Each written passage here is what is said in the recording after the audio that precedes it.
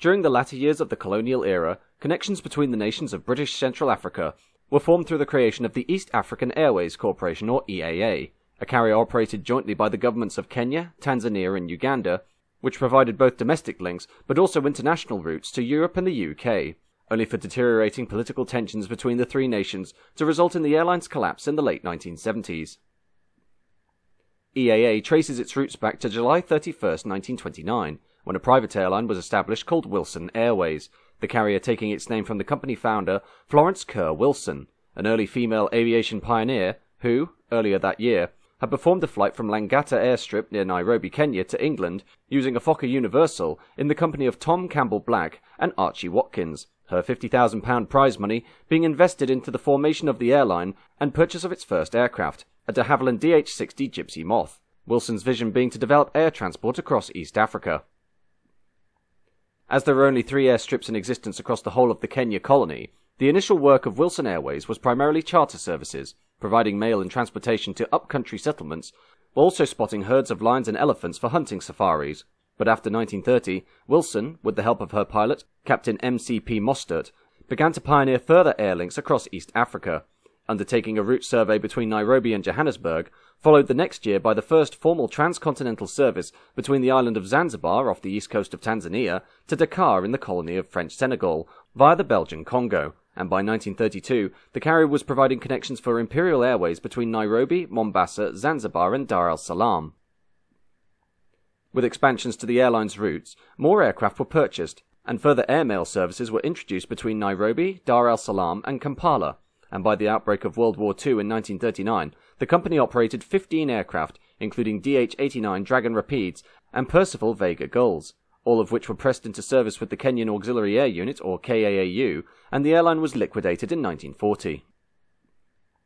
East African Airways was formed by committee recommendation in 1943, and was to be a single authority for air transport, responsible to the governments of Kenya, Uganda, Tanganyika and Zanzibar, all of which were British colonies, the airline being formally incorporated on October 30, 1945, and utilised an initial batch of 6 ex-RAF DH-89A Dominies, which had been previously registered to BOAC, and within the first years of EAA's operations, the DH-89As were flown on 21 services a week, serving Nairobi, Mombasa, Tanga, Zanzibar, Dar es Salaam, Lindi, Morogoro, Nduli, Southern Highlands, Chunya, Mbeya, Moshi, Kisumu, Eldoret, Kitale and Entebbe, accumulating a total mileage of 587,073, with 9,404 passengers flown, but with a deficit of £25,483, or £1.1 million in 2021. By 1947, the number of passengers rose to 13,500, and the annual deficit reduced to £19,617, by which time, in the face of a review of the airline's services, EAA requested that its more uneconomic routes, such as Nairobi to Kitale via Eldoret, Dar es Salaam to Kasami via Mbeya, and Nairobi to Dar es Salaam via Mwanza, which together amounted to almost the entire corporate deficit, be subsidised jointly by the government supporting the carrier, a request which was eventually authorised. In 1948, EAA purchased 5 Lockheed Lodestars from BOAC at a cost of £6,000 each, these aircraft, having previously operated BOAC's Empire routes to the Middle East, being perfect for EAA's operations, as they had been retrofitted with specialised Wright Cyclone engines that were well suited to the hot and high operations of airports like Nairobi, the Lodestars being a significant step forward for the carrier, as their 200-mile-an-hour cruising speeds reduced the flight time from Nairobi to Dar es Salaam from 4 hours 40 minutes to 2 hours 30.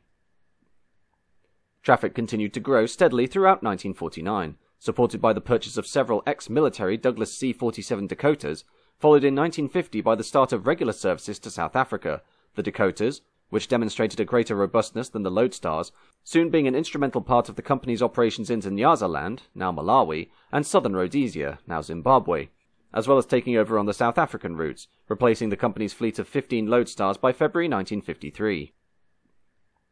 In February 1952, East African Airways became the first commercial airline to carry a reigning British monarch, as following the death of King George VI, Princess Elizabeth and the Duke of Edinburgh, who were in Kenya as part of their royal tour, had to be abruptly returned to Great Britain, and therefore flew aboard EAA Dakota Victor Papa Kilo Hotel Kilo, piloted by Wing Commander A.M. Frankham, from Nanyuki to Entebbe, whereupon they boarded a BOAC Argonaut bound for London. 1953 proved to be an eventful year for EAA, as the company briefly introduced Machi MB320 twin-engined airliners, but these were quickly sold after a series of poor weldings caused oil pipes in the engines to burst, one such event taking place on the delivery flight. While that same year, the Kenyan government considered the introduction of shorter tours of duty for government officials, using air transport for leave passengers, and accordingly requested EAA to examine the possibility of providing a service to the UK at a lower fare than BOAC and South African Airways, eventually drafting an agreement with BOAC under which the government leave traffic would be shared between EAA and BOAC on an equal basis, leading to the lease and subsequent purchase of BOAC C-4 Argonauts, despite these aircraft being ill-suited for the company's unique working conditions. While EAA was forced to endure the aging Argonauts, they did allow the opening of new twice-weekly services to India and Pakistan via the colony of Aden, as well as improving the service frequency on flights to London, Johannesburg, Lusaka in northern Rhodesia, and Salisbury in southern Rhodesia to weekly. But the airliners were considered more stopgaps until 1958, when EAA placed an order for a clutch of de Havilland Comet 4s that would ably compete with BOAC on the international routes to Europe, the Argonauts being replaced by leased Bristol Britannia 300s from BOAC and British United during the same year as an interim measure before the delivery of the Comets. In July and September 1960, the first two Comets arrived and brought EAA into the jet age, and with their entry into service, the operating profit for the firm jumped from £40,000 in 1959 to £460,683 in 1960, allowing the carrier to both establish a wholly owned non-IATA subsidy called Seychelles Kilimanjaro Air Transport, or SCAT, which operated non-profitable services between Zanzibar, Tanga, Dar es Salaam and Pemba, and also sign a pool agreement between itself, BOAC, Central African Airways or CAA of Rhodesia, and South African Airways. In July 1961, EAA partook in Operation Vantage, supplying Comets and Argonauts to supplement the RAF's own transport aircraft in order to protect the newly formed state of Kuwait against territorial claims by the neighbouring Iraq, the nation finally being recognised in 1963. While the vast profits created through the Comet fleet meant that not only could a further Comet be bought, which was delivered in April 1962 and allowed for 7 flights a week between Nairobi and London via Rome, but also allowed for the replacement of EAA's fleet of sizable but tired Dakotas by a small fleet of Fokker F-27 Friendships later that year. By the mid-1960s, though, the mutterings of independence from the colonial powers by the African nations became a roar, and in May 1961, the first of the British colonies behind the EAA venture, Tanganyika, broke away from the British Empire, followed by Uganda in 1962, while Kenya achieved internal self-governance in August 1963, before full independence was granted at the end of the year, while also in 1963, out of protest against the apartheid government, operations by South African Airways were banned, although EAA continued to fly twice-weekly Comet and Friendship flights to Johannesburg and Durban until October. With the loss of pool agreements with SAA, new ones were established with BOAC, Air India and Air France, and following the independence of Kenya and Zanzibar in December 1963, the flags of the 4 nations behind EAA were painted on the tails of the company's aircraft, although Zanzibar's was quickly removed after a revolution in that country during 1964, which, a year later, merged with Tanganyika to form the United Republic of Tanganyika and Zanzibar, later to be renamed Tanzania. In January 1965, a committee was appointed to review the constitutional position of the corporation as a result of the independence won by the 4 nations, instrumental in its operation, and as a consequence of these deliberations, the fleet, which was previously registered to Kenya, was apportioned as equally as possible between the 3 countries, while BOAC were asked to relinquish their interest in EAA in return for assurances that the £11 million loan made by BOAC in 1959 would be redeemed by the 1967 fiscal year, this target being ultimately met by the end of 1966.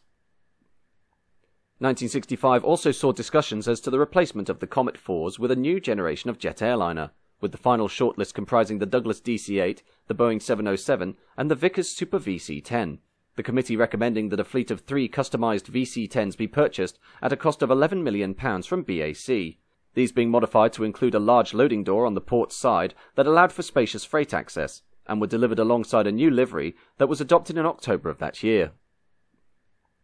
VC-10s began to enter service with EAA in November 1965, and, alongside a new fleet of de Havilland Canada DHC-6 Twin Otters, for subsidiary SCAT, represented a fleet overhaul for the company, Comets being relegated to internal African use as the VC-10s became the new face of the company on its international routes to London, Pakistan and India, supported further by the signing of the Treaty for East African Cooperation on December 1st, 1967 by Kenya, Tanzania and Uganda as part of the continent's first economic community, resulting in the former common services of airways, railways, harbours and the post office being reconstituted, EAA becoming an institution of the community with a new board of directors appointed. In the post-colonial period, it appeared EAA was going from strength to strength, opening up new corridors from Bombay to Hong Kong with the intention of extending to Tokyo, and a once-weekly service to Athens, the crown jewel of the airline services being the inauguration of a once-weekly service between Nairobi and New York via Zurich in December 1970, in order to attract possible American tourist traffic to East Africa, complemented by the delivery of a 5th VC-10 and 5 Douglas DC-9s to replace the Comets on internal African operations. Sadly, the opening of corridors to New York and Hong Kong via Bombay exhibited an overextension of the airline's somewhat limited resources, and following increased losses on each of these routes, both were suspended in July 1971 and never restarted, their problems compounded further by the loss of EAA Flight 720 on April 18, 1972, when VC-10, 5 X-ray Uniform Victor Alpha, during an aborted takeoff from Addis Ababa, overran the runway and crashed into a lighting tower, resulting in a post-crash blaze that killed 43 of the 107 passengers and crew aboard.